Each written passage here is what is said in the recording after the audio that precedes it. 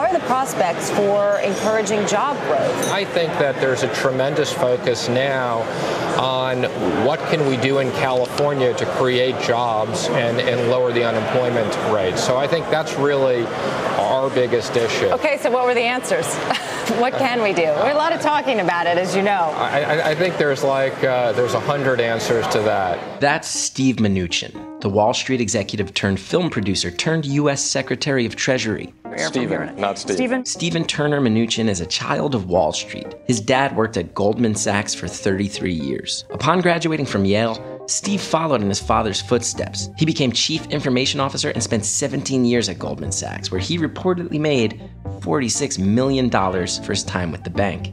In 2002, Mnuchin left Goldman Sachs and started a hedge fund, which he named Dune Capital Management. The firm invested in at least 2 Donald Trump projects and later formed Rat Pack Dune Entertainment, which has produced over 90 movies. In the midst of his film career, Mnuchin donated to Democrats, but then he decided to toss some money in a different direction. During the 2008 housing collapse, he and a few buddies bought the failing bank IndyMac and renamed it One West. It was the largest bank in Southern California with assets worth up to $27 billion. The objective from day one was to take IndyMac, rebrand it, and use it as a platform to grow in California on the West Coast. Mnuchin was nicknamed the Foreclosure King after the bank committed, quote, widespread misconduct to advance foreclosures. The company foreclosed on an estimated 36,000 homes. One West specialized in making predatory loans to the elderly through reverse mortgages. The most notable example was when Mnuchin and Company reportedly foreclosed on a 90-year-old woman's home in Florida for a 27-cent payment error with her insurance. The group also had a penchant for refusing to issue mortgage loans to minorities. 68% of the foreclosures led by One West occurred in minority-majority communities. This is going to be a question that I know is going to get asked over and over again. Sure. Well, let me tell you, one of the most proud aspects of my career was buying IndyMac during the financial crisis. Now, one aspect of that is we bought the worst mortgage portfolio in the history of time. So all the loans that we unfortunately had to foreclose on, we didn't originate those. Those were IndyMac loans. Right. After 6 years with the firm, Mnuchin sold One West to CIT Group, where he became a board member. He ultimately resigned from the board when he was tapped for Secretary of Treasury. During his confirmation hearing, Mnuchin was criticized for using offshore entities to evade U.S. taxes while at the hedge fund.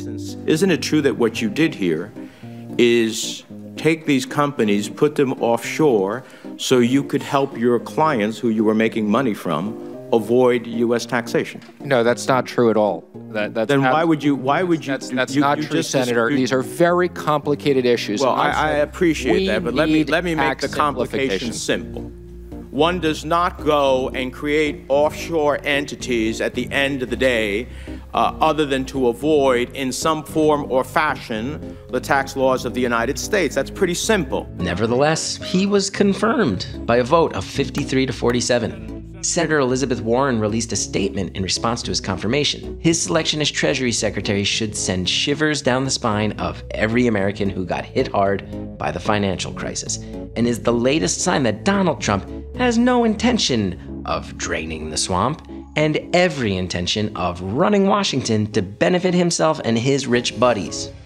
Following his confirmation, Mnuchin had 120 days to say goodbye to show business and divest himself from Rat Pack Dune and 41 other companies to avoid any conflict of interest.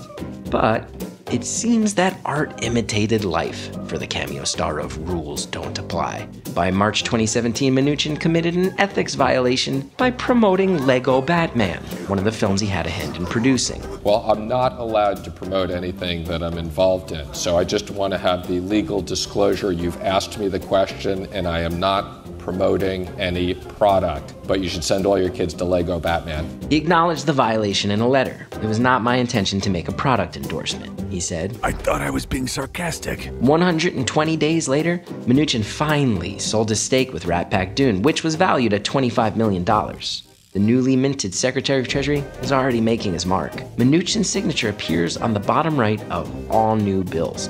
And, like movie scripts, His signature had to go through several drafts before making its debut.